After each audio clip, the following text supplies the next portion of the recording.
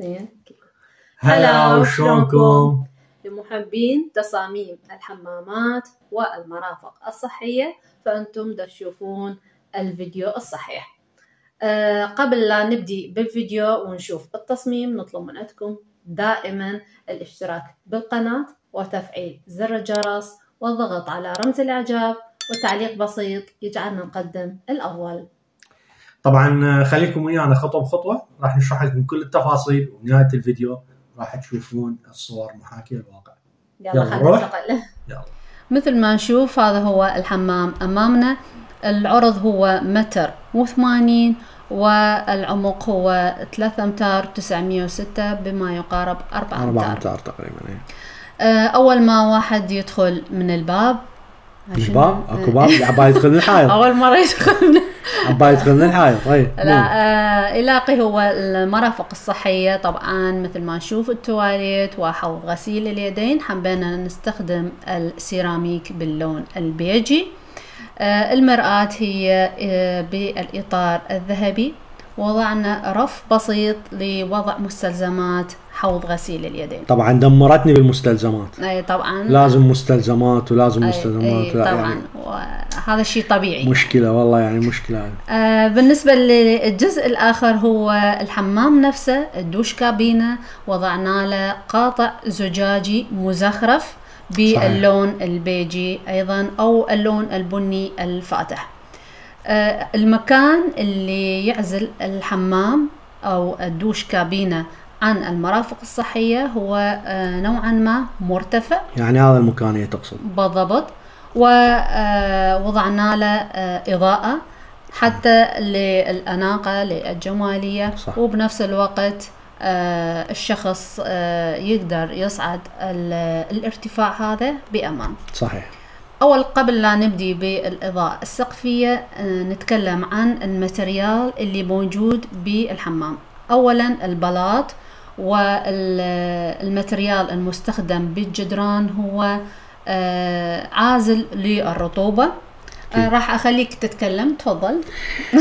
هو طبعا بالوقت الحالي يعني كل خلينا نقول الديزاينر من يسوون الحمامات وكذا، اكو شروط مهمة يستوجب وجودها، وهي استخدام البلاط الصحيح في المكان الصحيح. يعني بمعنى انه انت اكو بلاط خاص للحمامات واكو بلاط خاص خارج الحمامات. صحيح. البلاط الخاص بالحمامات هذا طبعا بالوقت الحالي هو يكون مانع للرطوبة، وبنفس الوقت انه هو مانع للتزحلق، وبالاضافه لذلك ايضا ما يمتص كميه كلس، وسهل التنظيف جدا. وسهل التنظيف. بالسابق كان حتى انه البلاط يعني بالسابق كان حتى صعب انه يتنظف من الكلس، يعني اذا اصابه كلس او صارت عليه طبقه من الكلس.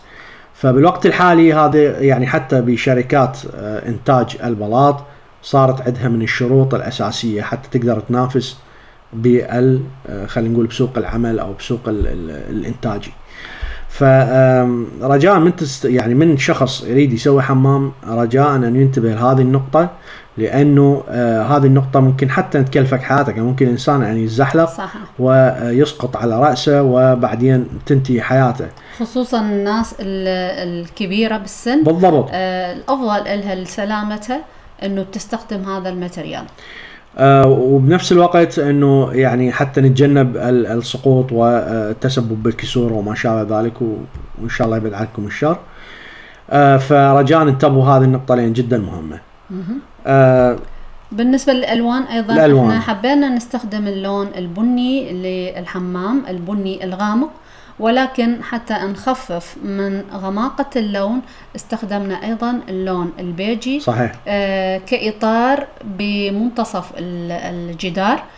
ولكن أيضا الماتريال مختلف. اللون البيجي هو من الموزايك. صحيح. وبما أنه لون الجدار غامق حبينا أنه تكون الإضاءة تكون على شكل إطار. صحيح. مو الإضاءة اللي تكون بمنتصف الحمام، إضاءة على شكل إطار حتى تكسر من غماقة لون الجدار، وبنفس الوقت تنطي الإضاءة المطلوبة والجمالية. أكيد. هو طبعا بما أن الأرضية هي تكون يعني خلينا نقول من الألوان الفاتحة، فراح تعطي وسع للمكان، وطبعا هو مو غلط انه الانسان يستخدم الالوان الغامقة في الحمامات، لانه هذه تبعث الهدوء والسكينة في هذا المكان. طبعا بالنسبة للإضاءة اللي تفضلت بها، انه يعني احنا ليش ما خلينا إضاءة بالسقف يعني من هذه خلينا نقول الكلاسيكية، لانه هو مكان ضيق، فاذا مكان ضيق وتعطيه إضاءة قوية فراح يكون مؤذي جدا للناظر او للعين. فهذا احنا ما نريده، بالعكس احنا نريد نكون نسوي ديزاين حلو للحمام بنوع من المودرن وقليل من الكلاسيكية، وبنفس الوقت الإضاءة تكون مناسبة جدا للمكان. بالضبط. طبعا بالإضافة إلى أنه احنا استخدمنا اللون الذهبي بالدوش نفسه وبإطار المرآة، لأنه اللون الذهبي هو لون قوي أكيد، وبنفس الوقت أنيق جدا. طبعا أمر مهم أحب أن أذكره، أنه بما أنه الحمام يتواجد فيه شباك، فمو من الضروري استخدام مفرغات الهواء، لأن احنا ذكرنا بالسابق في إحدى الفيديوهات عن أهمية السلامة العامة، لأن إذا الحمام ما يتواجد به شباك فلازم يتواجد به مفرغة الهواء.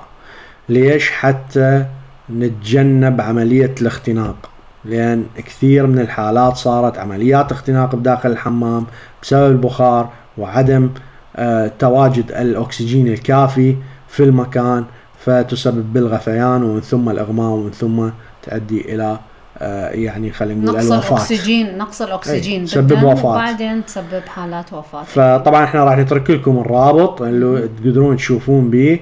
حقيقة انه ذكرنا حتى طريقة حساب اي خلينا نقول المفرغات اللي انت تحتاجها بالمكان، ولا هي الحمام او هي للمطابخ، ولكن يعني حتى لو ما محتاجة من الضروري ان تطلع عليها، لان هذه معلومة جدا مهمة ممكن تفيدك مستقبلا بالحياة او حتى في امور اخرى. فهذا اللي حبينا نذكره اليوم. وطبعا احنا راح نترككم ويا الصور التوضيحية المحاكية الواقع حتى تشوفون الديزاين على حقيقته او التصميم على حقيقته، وان شاء الله يعجبكم. احنا حقيقة هدفنا ان نوصل معلومة صحيحة للناس، الناس تقدر تستفاد منها، وبنفس الوقت احنا ذرعنا مفتوحة وقلوبنا مفتوحة للجميع، انه العدة استشارة ما متأكد من شيء فخلي مجرد يراسلنا يسألنا، واحنا راح نكون عند حسن ظن الجميع، واكيد راح نجاوب على جميع الاسئلة اللي تطرح. فاكو شيء مضطرين؟ لا خلاص، خلي نترككم ويا الصورة التوضيحية ونشوفكم الاسبوع المقبل. مع السلامة. باي باي. باي باي.